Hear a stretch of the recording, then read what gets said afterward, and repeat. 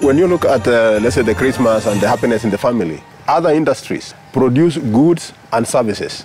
We in the flower industry actually deliver joy. My name is Wilson Keter. I'm working for Selector One in Uganda.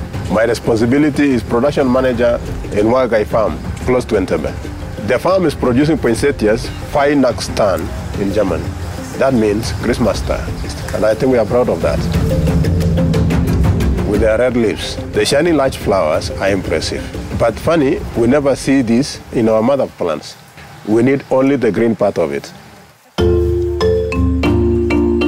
The poinsettia greenhouses occupy 20 hectares of the total farm.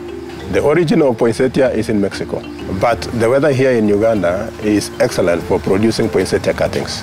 Doing this in Europe will actually cost a fortune. It's better for environmental balance to produce poinsettia in a warm climate like ours, instead of eating up greenhouses in a cold north. We use trucks to ship our cuttings to Entebbe International Airport. In a normal season, we export at least 6 days a week by air freight.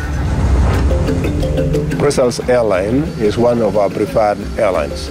Brussels as a hub is a good choice for us. From Brussels, it's not far to connect to specialized growers, for instance in France, Netherlands, or Germany.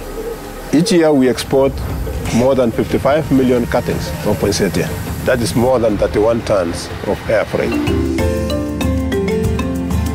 Our job depends 100% on air freight.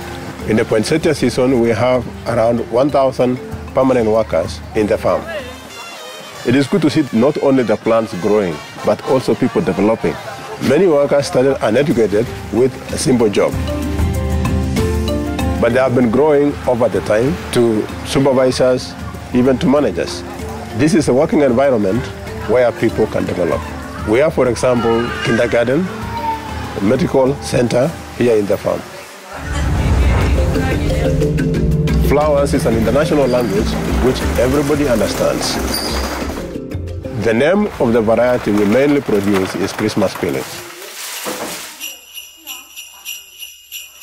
For me, Christmas is the biggest commitment of peace. We are proud to give our little contribution to it. It's a high, valuable symbol that Africa brings joy to the world.